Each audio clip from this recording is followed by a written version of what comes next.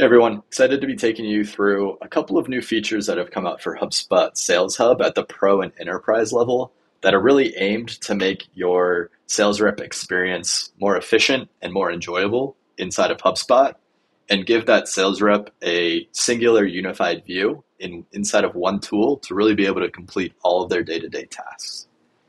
The first part I'm going to be touching on is what is called prospecting. So this tool is the prospecting workspace. The goal is that for any prospecting needs, your sales rep could work solely out of this page using the different functionalities and features that are included inside of the prospecting workspace to be able to use HubSpot and stay inside of HubSpot to complete generally all of their tasks.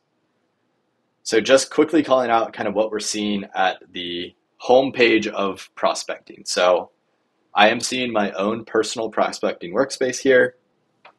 Kind of in this top left, we'll see our task progress for today and tasks that are overdue. So I don't have any overdue, but I do have a few tasks that are due today. And this just gives me a breakdown of how I'm doing, how many I've completed, how many I need to complete. We also get a breakdown of meetings that have occurred at different intervals. So we can see monthly, weekly, and quarterly. Then moving over to the middle pane. So this is our tasks section. So any tasks that are due today for this rep will show up here. Any overdue tasks will show up here. And then any tasks that are due tomorrow will show up in this pane. The next section we'll see is sequences. So if you're using sales sequences, you will be able to quickly and easily be able to tell where different contacts are in the sequence and how it's performing, and easily be able to quickly pull up contacts that are in those sequences. So for instance, I have a prospecting call heavy sequence where I have one contact enrolled and it's at step 1 right now. If I had multiple sequences going right now or multiple contacts enrolled in the same sequence, I would have ability to see all of that at this point here. Then on the bottom left side here, we have the schedule. So if you integrate and set up the connection with your calendar, either through Gmail or Outlook to connect your calendar, you can sync those events directly into HubSpot and they will be visible here. So these are all events that were scheduled outside of HubSpot, but you'll also see I have 7 tasks due, which are tasks specifically created for me inside of HubSpot. So this will not only give you your events from outside of HubSpot that have been sent to you or that you've sent out, you'll also have all your tasks at this level as well. And this gives you the singular day view here. We then have leads, and this is HubSpot's approach to leads and lead management. We'll definitely be going more in depth into this piece, but for now, just know that you can see the leads themselves at this level. The first thing I want to really get into more depth is the task and the task management features, which are really great with this. So we have our task due today, and you can see all of these are really clickable, but I'm going to go ahead and click start all 7 tasks that are due today. And we now get a really nice view of everything we need to do today in a view where we can quickly and easily navigate without opening up more tabs, opening up windows, whatever it may be. We can then, right now we are on all tasks. We could filter this down to our to-dos, to our emails, to our calls, and we can even get more into different areas if needed. I'm going to go back to do today, all tasks though, and just show what this looks like. So I have a task to call Brian here. I could click edit and I could actually edit the task details themselves. So if I needed to add notes or anything like that, that would happen. But I could then actually make the call from here. So I know I need to call Brian. I could then go ahead and make the phone call here. Again, if you have calling set up, this would then automatically log and mark this completed. You also have the ability to manually mark this completed. So if I just hit this, I can do this. It gives you the option to create a follow-up task. I'm going to say no. And now that task has been completed and it's moved out of my view here. So then I could say I want to go to this one instead, or I want to go to this one and complete this one. But this really gives you a streamlined view of what your tasks are and easily be able to go through these very quickly and very efficiently. Next item I want to touch on is going to be the scheduling and kind of calendar functionality. So again, in the bottom left here, we can see our today's schedule, which we have syncing from, in my case, Google, as well as seeing tasks that are due today inside of HubSpot. We also have a schedule tab up top. So this actually gives you a calendar view into your calendar here inside of HubSpot. So instead of having to navigate outside of HubSpot to see these, you can navigate these directly inside of HubSpot itself. And again, we can see our tasks due. We could get to that start all tasks due pane that we showed previously from here. We can launch meetings from here if there are meeting links.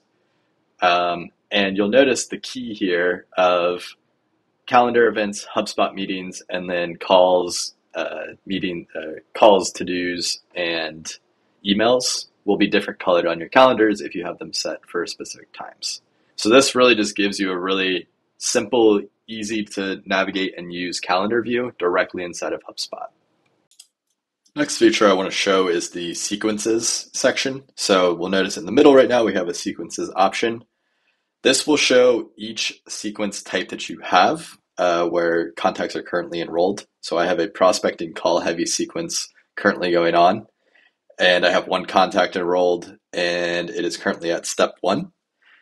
I can go ahead and click this and I can actually see all activity for this specific or all automated emails for the specific sequence. So if I had multiple contacts enrolled in this right now, I'd be able to see all of those specific actions for the sequence itself. I can then also navigate down into specific steps of the sequence. So right now, this contact is in step 1 of the sequence, so I'm only showing step 1. But over time, more and different steps would be available. And if I had multiple contacts, we could filter down into all those different steps.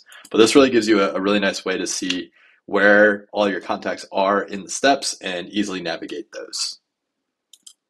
The next piece I want to show is the feed. So this is tied into the sequences in a bit. So this will actually show us all contacts and leads that have taken general actions. So I have an email send for this sequence. If they were to open that email, I would get another activity feed if the lead visits a page, if they view a document, if they fill out a form. So this is really like your kind of social media activity feed for things that contacts are doing inside of HubSpot. So this really gives us a good feed where we can then go ahead and take actions on this. We can put notifications on, we can create tasks off of this, we can do specific things based on these activities. Last piece I want to run through will be leads and how HubSpot's implementing them and how you can go about using them in your own sales workflow today. So if we go to here, which is our prospecting workspace, we'll see we have a lead section in the bottom where we have our different lead stages of new, attempting, connected, evaluating, and we have the ability to look at our 2 existing leads in the new stage. We also have the ability to look at leads from more of a table or view based way, where we can see the name, the company, if it's associated, the stage, last activity, and next activity. We can also set labels on these of hot, cold, and warm. Put this one to cold. And on the general structure, so leads are not a new object in and of itself. Leads are attached to contacts and or companies. So a contact will have a lead associated to it or potentially multiple leads. Same with a company. So if you're doing individual outreach to people, you can make a lead on a contact. If you're doing account-based, you can also make a lead specifically on a company as well. I'm going to go ahead and go back to here and go into this view of new leads here. So you'll see here we have the Google company object with a lead object attached to it that is currently in the new stage. We can easily move this into different stages based on where they are. We'll also touch on the automated features of the lead stages as well in a second, but you can manually move these. And to create a lead, you can either create a lead manually or based on life cycle stage, you can automatically generate a lead. So I think a good use case right now would be if a lead goes to a marketing qualified lead state, but you need to further qualify it to make sure it becomes a SQL, either through a call or an email or some sort of outreach maybe. That would be a really good use case where you would want to create a lead and then have the rep or booker or whoever's responsible work the lead to either qualify it or disqualify it. To show what this looks like, and just from this view, we can easily navigate our leads from here that are in this stage. We can easily change the stage. So I'm going to just go ahead and disqualify, and I have the functionality set up where it will require a disqualification reason. So we're going to say no interest. We also then have the ability to create follow-up tasks for this lead specifically. This could be an email, call, to do. We're going to go ahead and not do that, and then we'll disqualify the lead, and they no longer show up in our section here. Another piece I want to call out is the automated functionality of leads.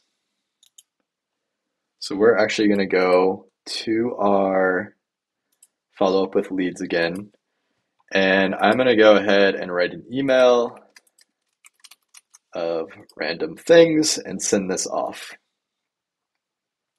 So you'll notice now this lead automatically went to attempting. So as soon as I make a call, an email, have a meeting, whatever it is, they will automatically move into an attempting state. And if the call is successfully completed, or if the email is open and responded to, it'll move into a connected state automatically as well. So we're now in an attempting state, and let's just say they go ahead and the Gavin Belson is good for us. We are going to qualify him. I now have functionality set up where it's going to require me to create a deal once I qualify the lead. So you don't have to have this functionality on, but for this use case we do. We're going to go ahead and qualify, and from here we can directly create a deal for this lead in whatever pipeline and stage we need with whatever amount and fields we need. So you'll notice here, it's automatically associating the contact as well as pulling in their company. And we're going to go ahead and create this deal. Just to show what this looks like, we're going to go into this deal as well. And we can see we have a contact and a company. But if we scroll down, we also see a lead attached to this deal. So because we created the deal from this lead, you can easily see that a lead was the source of this deal at this level. If you have any questions or you want some help configuring or getting training on some of these new features, please feel free to reach out and we will be in contact with you as quickly as possible.